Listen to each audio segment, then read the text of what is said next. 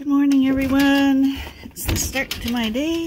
I'm just leaving the house after paying bills and answering comments on the computer. And it's been raining here the last few days, so the lambs haven't been out. They've been in. They don't like the rain or the mud that the yard has been having. So today I see Arnie's got them all running around the yard again, so they're happy. So I'm gonna just go around and feed my birds and do my chores and keep an eye on these guys, crazy guys, while I'm doing that. I see there's a bunch gone in the backyard again, which I don't like because I'm actually concerned that some of these plants may not be good for them, although now we have had freezing, so I'm guessing they're okay. What are you guys doing back here? What are you guys doing? This is a deck. It's not really for sheep. My goodness, they're bold. You think they're shy animals, but they soon get to learn a little routine. Hey, would you guys like to go through that gate? I do have a back gate to the yard. Maybe they can go through there. Let's see if I can get this open. Katie, come here. Katie, come here. So I have a back gate here, and I got it open thinking that I could get all these guys rounded up to go in back into the yard. Hi, 44. Hi, sweetheart. Hi, sweetheart. But now they've got free range to go back and forth. Oh, actually now they're all going back through, so that's good. Smart little things. So they're real happy. Running around the yard. Oh, here comes Toonie. Toonie, what are you doing? What are you doing? You are a noisy thing. You've got the worst voice. You do. You're so loud. You're loud. Yeah, you're the only one. Oh, no, now others are following you. And we'll see what's on today's agenda. Yeah, sheep everywhere you look.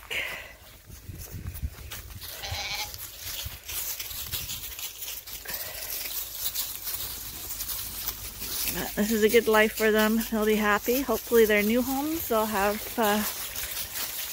good lives too.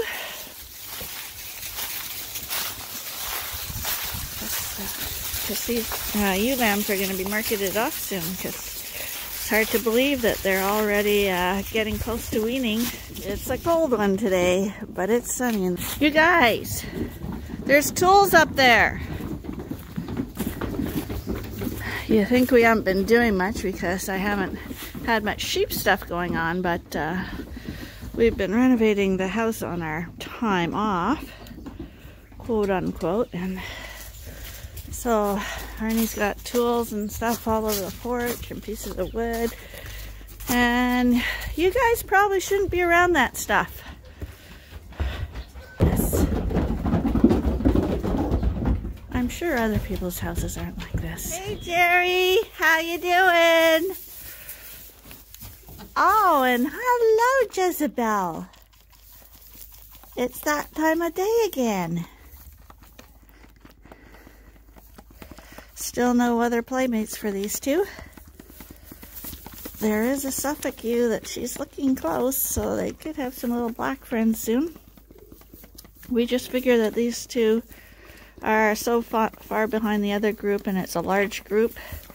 Although I'm sure they'd love to run around and play in the yard with them. I think they're still a little young for that, so we're just going to leave these guys in here where they can have one-on-one attention with their mom until they get a little bigger.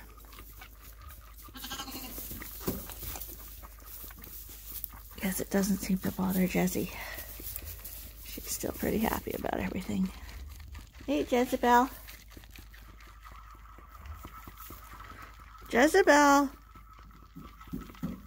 She's still her typical self. She can't walk anywhere. She has to run and jump. She's the funniest lamb. so full of personality.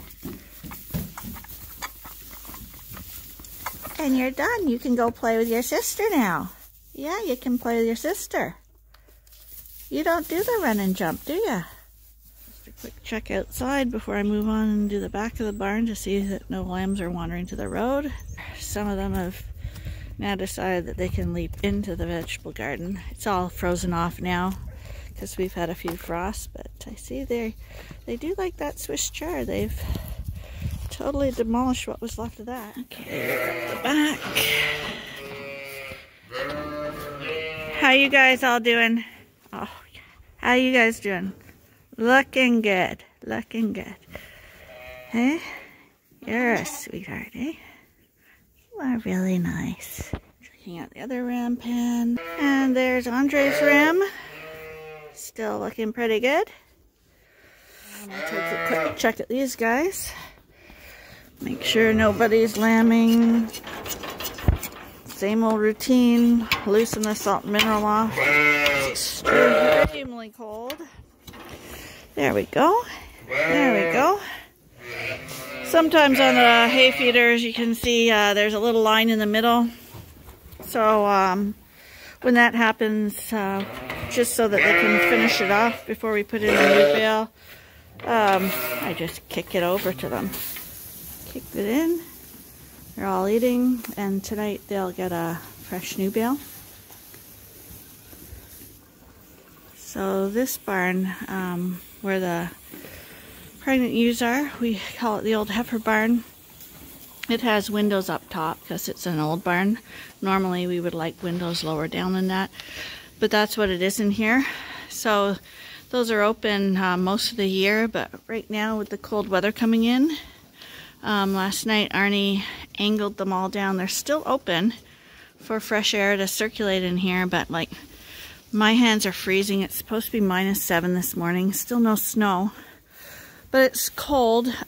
These guys are all adults and have a good amount of wool on them, but the reason he's cleaned it up a bit is this is the girl with the udder, and if you remember her a few days ago, you can see just in a few days her udder has grown, and it's starting to firm up a lot more. So we have the windows closed just in case she has a lamb when we're not around. And in these temperatures, if the lamb isn't up nursing quickly, and with Suffolk sometimes it is a slower process, the lambs can go hypothermic very quickly when they're wet in -7 degrees Celsius temperatures. So the windows being closed just cuts down on any wind. And you can see there's another one. She's starting to develop an udder too. A few of them are oh, here's two more. They're on their way.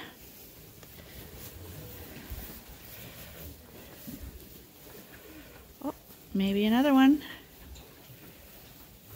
In the winter, our farm is basically a confinement system, even though we do let the sheep out even in the winter to run around. But we only have so much space, and so the rams are always outdoors, the adult rams, and this is their lean-to. So it faces south. So even on a cold day like today, this area is actually quite toasty if you're laying in the sun. It's open to the elements, but just in case it does get blowy and blustery, we do have a little built-in area back here. Still it's open, no doors, but they can go in there and grab shelter if things get really nasty. Even in our climate with -20, sometimes -30 degree temperatures, the rams, as long as they have a nice little bedding pack and a place to get out of the wind and wetness, and some wool on them. They seem to do just fine out here. Okay, so my discussion today is going to be about how crazy we are with these lambs running around, me talking to them in silly voices, and petting rams and ewes and making jumping boxes and cuddling them, and all the things you wouldn't assume that a full-time farmer would do. I think you see that more in the hobby farms where they can actually enjoy their animals and love them the way we do, but there is some method to our madness. If you have tame, friendly sheep, they are way, way easier to work with. There is nothing worse than, come on you guys, we're going back to the barn. Nothing worse than having to run and catch sheep. And I mean, we still have to do that, but it's a lot more calm than in some situations. And when people come to see them, they're not panicked and tearing all over the place. And if they have any kind of problem with lambing and birthing, even I can get up to a Suffolk ewe who's gonna weigh, you know, with lambs and stuff in her, close to 300 pounds. And so the management side is easier when they're friendly like this. And as I mentioned in another video when I was feeding bottled lamb, and how he drank better when I actually hugged him and had him on my knee. It's the same in general with the lambs. If you are talking to them and petting them, they are happier, and happy creatures eat more. So if you're eating more and content, you are growing better. So that is also good for commercial, it's good for breeding stock, it's good for the animal's health. So I guess it's a heyday for this barn. Don't be afraid to love your lambs and your sheep. In the end, it works out for you. And you know, some people might say, I just don't have the time to be playing with my sheep. I've actually timed it on days where I'm running through because I have something to do and I can't spend time with the sheep. On those days, my time spent at the barn is usually only like 10 or 15 minutes more than a normal day that I rush through. So it really doesn't take much time. And it also does give you a chance to really see how well your sheep are doing. If you're touching them and feeling them, you can feel if there's a lump or if their bones are showing through. All kinds of benefits to being able to handle and be nice to your sheep. Not to mention the feeling it gives you, raising your endorphin levels, which are generated by happy feelings. And with mothers, the endorphin levels make them let down their milk better as well. So it's all good. So when you're thinking that I'm crazy, you are probably right. But the madness has a definite bonus.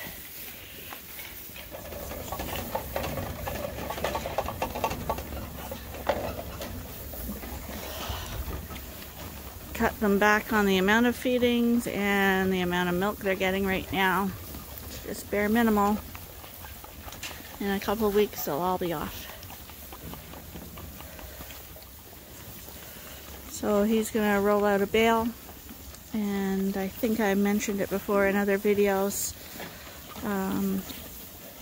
Even when it's not a fresh bale, to make them think it's fresh, go through your hay each day as it's sitting there. They don't want to eat it if they think if it's stale or flat or whatever. So just lift it up and kind of fluff it up a bit.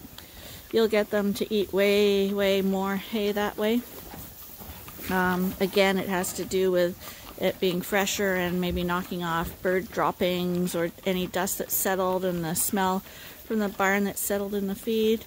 And plus, the other thing is, like I've said many times, is that they don't want to fight for their food. So if you fluff it up, it's looser and easier to eat.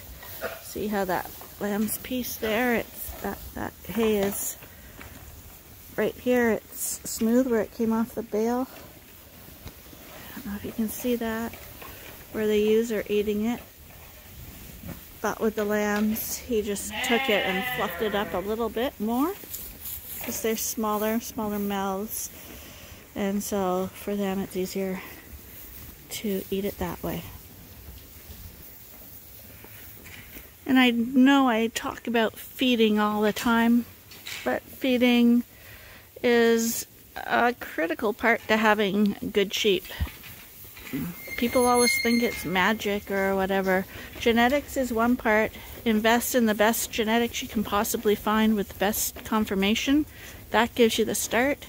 But to maintain that, if you don't keep up the feed levels and the quality of feed, spending money on genetics isn't going to help you at all. It is about feed. Animals that are fed better will have more lambs. They'll have healthier lambs, they'll be healthier, they will grow bigger. And that can be demonstrated with humans. If you look at human remains from 500, 200 years ago, people were on average a foot shorter than they are today. We're the same people. The only thing that's changed is that now we do have agriculture and a constant source of food, and so we are eating more. That can be a bad thing if it leads to fat, of course, but if you're eating well and you're eating more, over time your animals, as in people, will get bigger and stronger, and I think everybody wants to see that in their sheep. So he rolled that bale out in like 2 minutes. Not a big deal. So the lambs eat at the end of the trough. We have our replacement ewes on one side, some lambs at the front, and then the divider wall. And it's in the shade, so I don't think you can see it. But this is our skinny ewe here. She's still skinny, but she's getting quite an appetite now. Extremely good sign. She still doesn't look so hot, but she's much brighter, livelier. We think she's actually going to pull through, and this time by the spring, hopefully you can't tell her apart from the others. There they all are. So when he gets to the end, sometimes he'll leave the bale up there and just roll it out later. But today, I guess he's rolling it back. Everybody's at the trough. No ewes off to the side. So I can, just by that, I know that all the ewes are feeling good. It's a nice time of year because you don't have too many issues. That's why we spend a lot of time in the lamb barn. If there's going to be any issues with or problems, it's going to be with the lambs because they're growing. But we haven't had any lamb losses either yet this year, knock on wood. But for the ewes, it's just maintaining them. The problems start when the lambing starts, and hopefully there's not too much problem with that either. The only problems you're having at this time of year is the odd you might get mastitis if she's got lambs, and you'll be dealing with environmental problems, wet conditions causing scald, or maybe sheep getting cold. Getting cold sheep is a rare problem. It's mainly mud and stuff like that, and in the summer, when they don't have lambs, the problem will be environmental too, with the ewes, usually associated with parasites. So much easier on your ears when they're eating. It's actually peaceful. But again, like I said, it's -7 this morning, and we have a breeze still. So the curtains are up. They are open a crack and a little bit more on the other side so that we have flow, and the doors are open on both ends.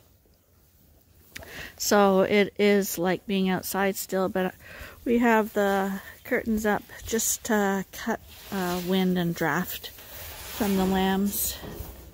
I don't believe they should have to sit in a draft, but we still want them to have the fresh open feel, and it's not any warmer in here, it's just less drafty. So now we're in one of the breeding barns, and we're just, everyone's been fed, everyone's happy and healthy. This barn, as in the other barn with the lambs, the curtain is divided in half, meaning that we can open the front half and leave the back half closed, or vice versa.